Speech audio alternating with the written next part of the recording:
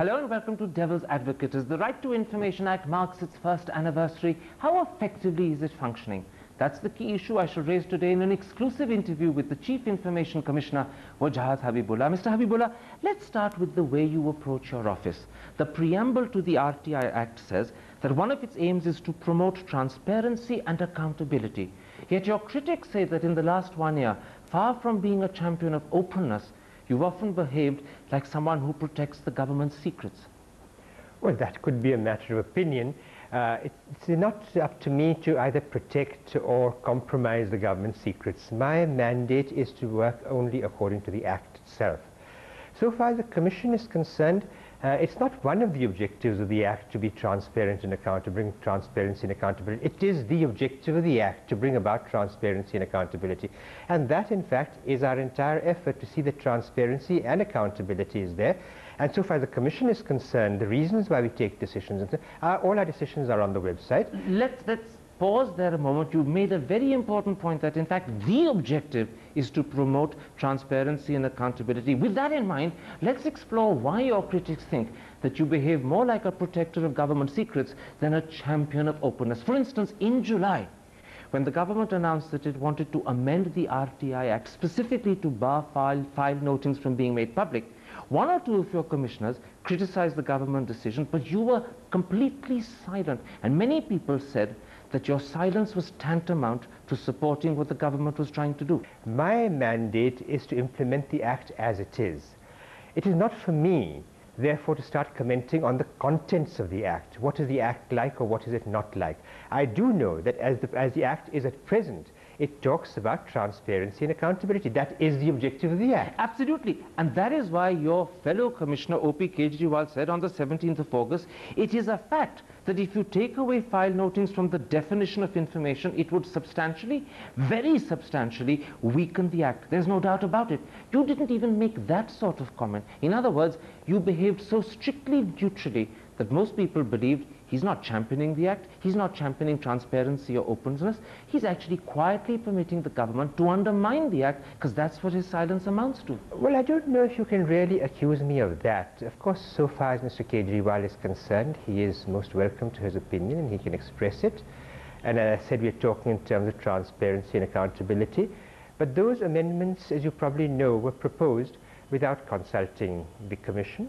And to that we had taken objection, and we have been in touch with the government. Absolutely, you took objection to not being consulted. What you didn't take objection to was what the impact of those amendments would be on the Act and on transparency if those were passed. Because, you see, I felt this was really an issue between civil society and government, different organs of civil society. I see myself as arbiter.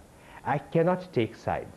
Well, if you see yourself as arbiter, then why did you not at least comment when the government came up with an extremely contradictory and confusing clarification? It claimed that, in fact, file notings were barred and that its amendment, if it was passed, would make them open and accessible in a limited form, which you know is the exact opposite of the truth. Yet even at that point, when you could have stepped in and said that the government is talking rubbish, you didn't. And by not doing so, you allowed the government to get away with the confusion it was deliberately creating. I don't think that that is correct. Get away? What do you mean by get away with that? Not get caught out. The amendment never came before. No, not get caught out. The matter was really taken up, discussed in public.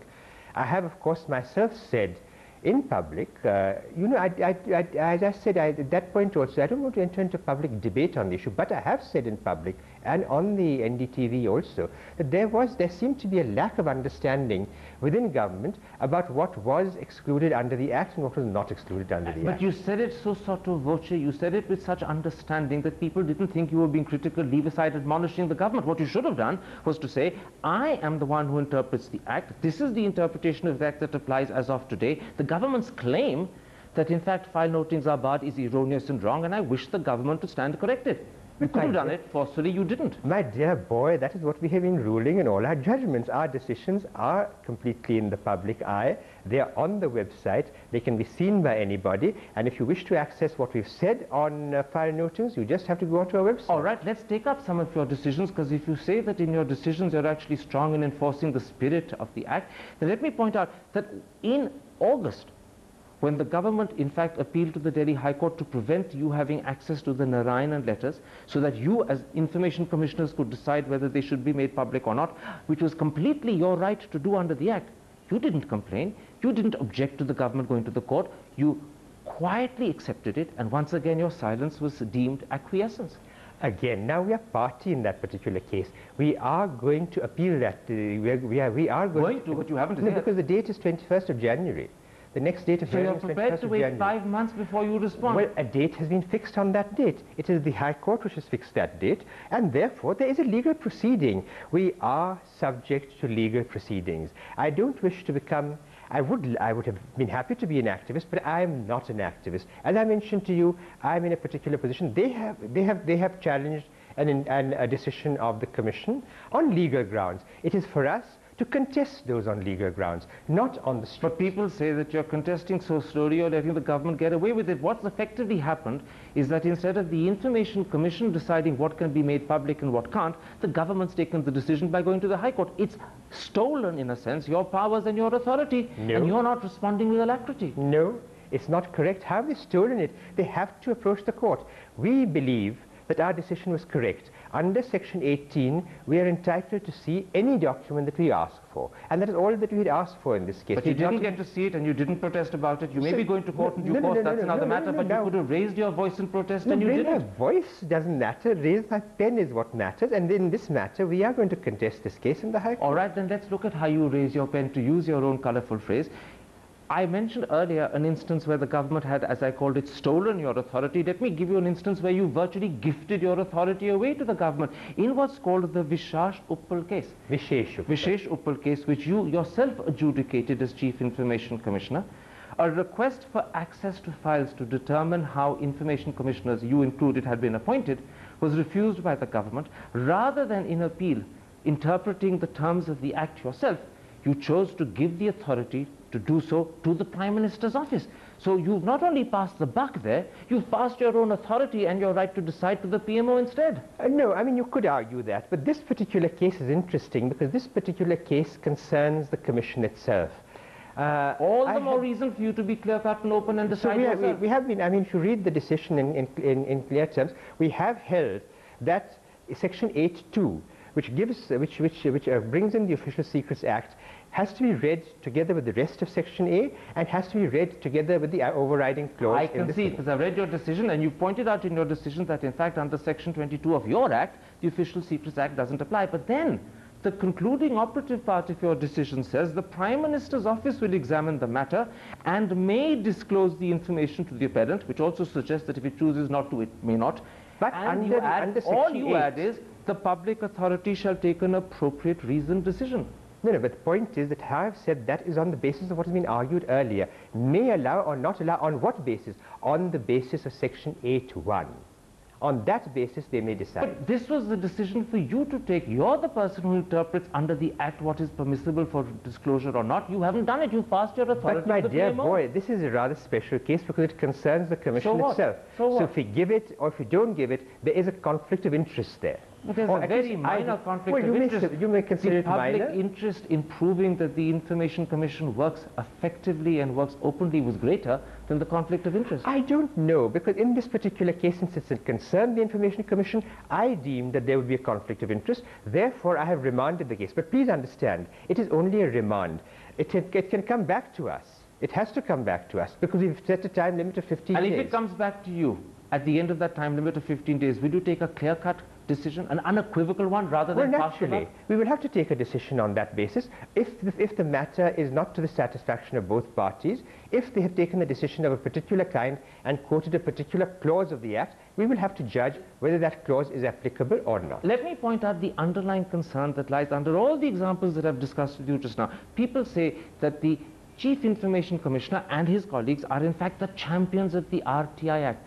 Tens of millions of Indians look upon you to defend the Act. But when it's been threatened by government opposition, by threats to amend it, rather than stand up, you become technical, timid and quiet. I don't know if I would agree with you in that regard. It is under attack. I don't think it is under attack. Why?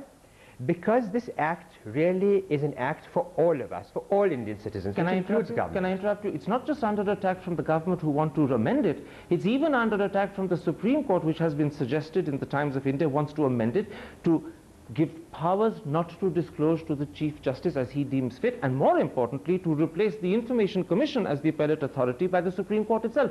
Now that, if it comes to pass, would drive a coach and horses through the spirit of the act, yet once again, you're silent. But my dear boy, the question is that this is part of the whole monitoring mechanism. At the end of the year, we ask for a report from every ministry. The Supreme Court has given its comments. It has given its recommendations. It is for us, we will of course include the recommendations in the annual report, but it is for us to say that whether these recommendations should be accepted, should not be accepted, whether they're recommended or not. What's your answer to that question? Just to narrow in on the Supreme Court recommendations, should they be accepted in your view, or should they be rejected? Well, I can't give you a knee-jerk reaction. These are all these processes, these things are under examination. A month and more to consider it. The things are just coming in. All those are just coming in. All the responses from the various ministries are just coming in. Once they've all come in, we shall take a view in the matter before we present the case to Parliament. Now you see that can I interrupt? No, you can't, because sorry, but the point is that, allow me to finish. The point is this will all have to be examined. At present, we don't start processing. Now you have said this, and now you have said that. Stop that case. But I tell you when what the the matter comes in, you think you have time to process, but the public is getting concerned. NGOs are getting worried. They're pointing out that rather than stand up for openness, Wajahat Habibullah and his commissioners are buckling under pressure, be it from the government, be it from the Supreme Court, or be it from the PMO. But please, Karan, then through you, I wish to reassure the people that these matters are all under process. You don't buck the process. What you do is follow the process. Is the act and the spirit of openness and transparency safe in your hands? Well, I'd hope so. Are you giving an assurance to the people of India? Are you giving an assurance to the people of India that Wajahat Habibullah will defend the Right to Information Act and not allow it to be transgressed? It's not a question of Wajahat Habibullah alone. It's a question of the entire system. And basic to the system is not Wajahat Habibullah. Wajahat Habibullah is simply a cog in the wheel. Basic to the system is the citizenry. Will you defend the citizenry's right to open information? Certainly. All right, let's take a Whenever the citizenry turns to me, we should certainly see to it that they get whatever rights they are guaranteed under this act. Let's take a break and see exactly how much of that commitment has been fulfilled by the Commission in the way it's handled appeals during the last 1 year. We'll be back in a moment's time for the second half of this exclusive interview. Stick with us.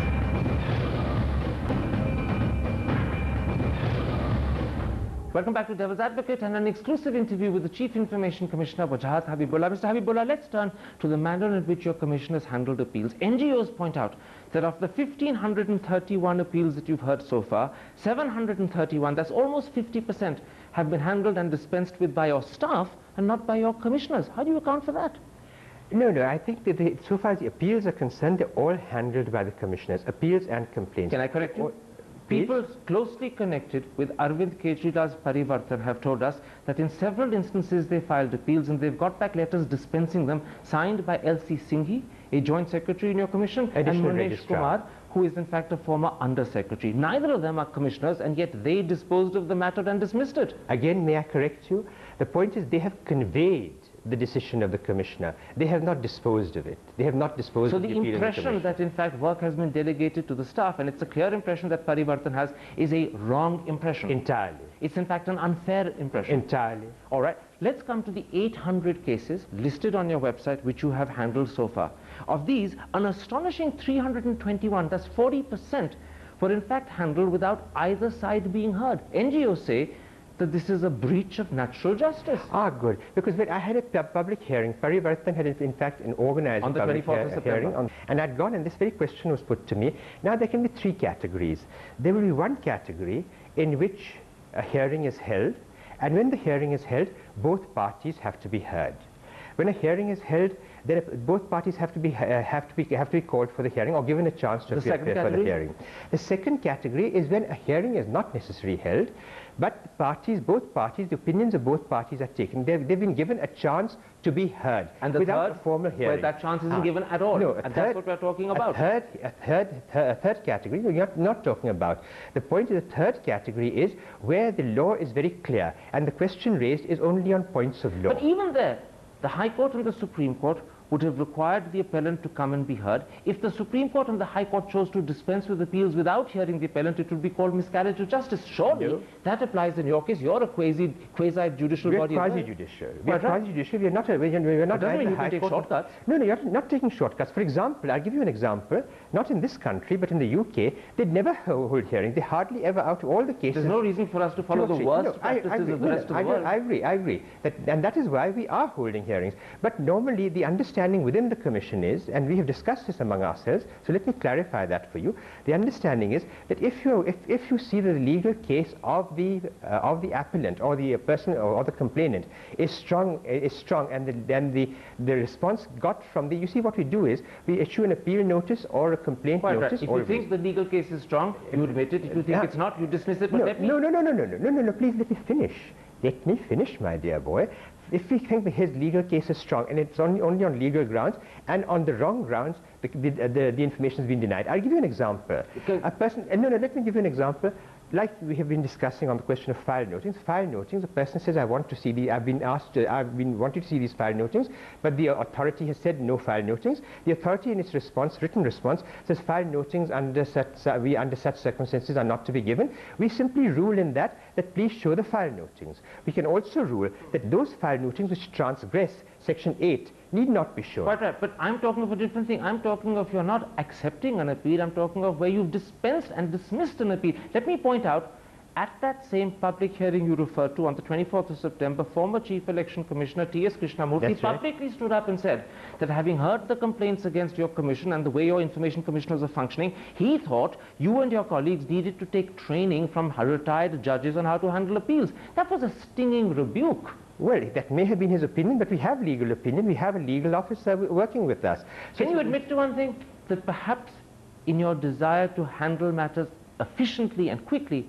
you've made some lapses and you've made some errors? That's always the case. There is always a possibility, and that is why we ask for review. We normally, in fact, two of the people who... How often do you think that in your need to be swift, you may have erred and miscarried justice? Now, I can't give you a number or but a it's happened often enough. It has happened sometimes.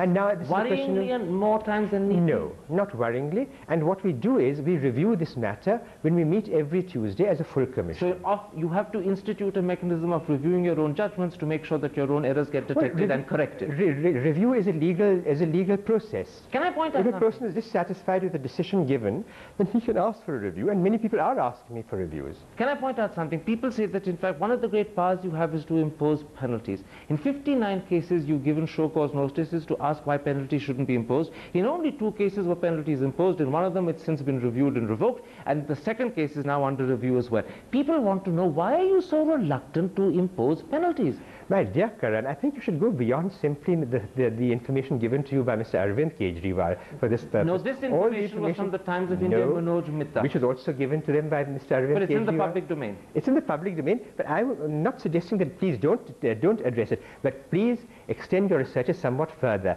Have you taken account of last week? You're not answering my question. You're quarreling with the source of information. You're not answering my question. I am answering it. I've come to answering it. I'm talking about the source. Now I'm coming to answer. Have you taken into account last week? Now this figure was cited in a Friday issue of the Times of India. The point is that a week before that, just a week before that, if you're researching, please research. Just a week before that, the two impositions of penalty that I did, the imposition of penalty in the form of disciplinary action. So the figure's gone up to 4 from 2. It's doubled, I granted, but it's still miserably little. No, they have not been withdrawn at all. These are the 2 penalties which have been imposed. And the person concerned, they concern the Land Acquisition Office of Delhi Authority. And the other case... You know why people complain? Please, let me finish. The cases of disciplinary action taken, 3 cases of disciplinary action taken. Under the penalties clause, there are 2 options. There is either the option of imposing a financial penalty, there's also the option of taking disciplinary action. We've taken disciplinary action in several cases, 3 cases in fact. Can I interrupt and put a point too? Because the reason I brought this up is once again NGOs, and not just Parivartan I should add, but a whole range of them. It would be invidious to name them, but a whole range, including some who are very close personal friends of yours, say that the Information Commission errs on the side of generosity and needless and unwarranted understanding of bureaucrats. Now, if you put it that way, reflection. If you put it that way, you accept. I would have accepted it. I have been gentle in that manner. I suppose I'm a gentle sort of person. But the point But is... do you think you should be tougher in the future? No, well, let me put it to you this way. This has all been a learning process for the Commission, for government, for the citizenry. It's all been a learning process. Let me then lay out the ground map which I have seen for myself, which will answer your question. I don't wish that this should sort of develop into a kind of confrontation between one section of society and another section of society. This act, the beauty of this act is that it is not the act of the Commission, it is not the act of government, it is not the act of the public, it is everybody's act. And you will have seen that in the reflection of that debate which you were talking about. But you said a very important thing, and I'm going to end on that note. You're saying this is the learning curve, we're learning our job as we do it. Give us time, don't judge us by the first year, give us a bit more time to prove that we will stand by and we will uphold the rights of the Indian people. The effects will start being felt over a period of time. That is correct. Don't jump to conclusions. Okay. Wajahat Habibullah, a pleasure talking to you on Devil's Advocate.